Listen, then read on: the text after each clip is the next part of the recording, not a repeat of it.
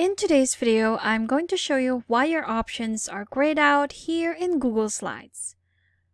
So when working on a presentation, there are times that when you try to do something, that option is grayed out or not available. Most of the time, the reason would be because that option is not applicable to what you're trying to do. For example, if I click on this image right here and go to Format, you'll see that some of these options are not applicable because this is an image right here. So I cannot format the text or align it or edit the table kind or clear formatting because it's an image. Let's try this next slide right here. So if I select this shape, then go to Arrange. There are some options that are grayed out because again, these options are not applicable to this shape right here. Let's say I want to group these shapes, but I've only selected one shape. Then I won't be able to choose it, and again, it will be grayed out. But if I try and select all of these shapes right here, go back to Arrange, now our group option is available for us to select. If I click on it, there you have it.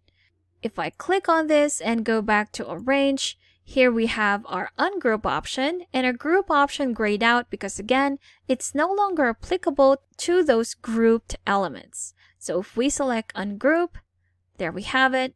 Now we can reposition this on its own. But if we again try and select all, go to Arrange and group it together, here's our option, not grayed out. It is therefore applicable to these elements right here. And there you have it.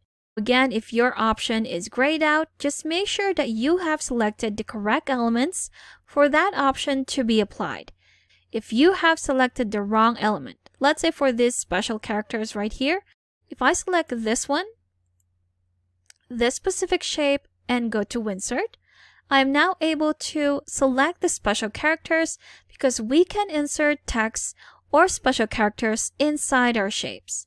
If I have not selected anything, and go back to Insert and select special characters, again, that option would be grayed out.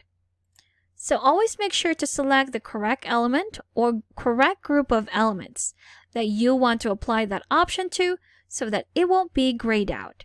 If it is grayed out, then that simply means that that option doesn't apply to that element. And there you have it.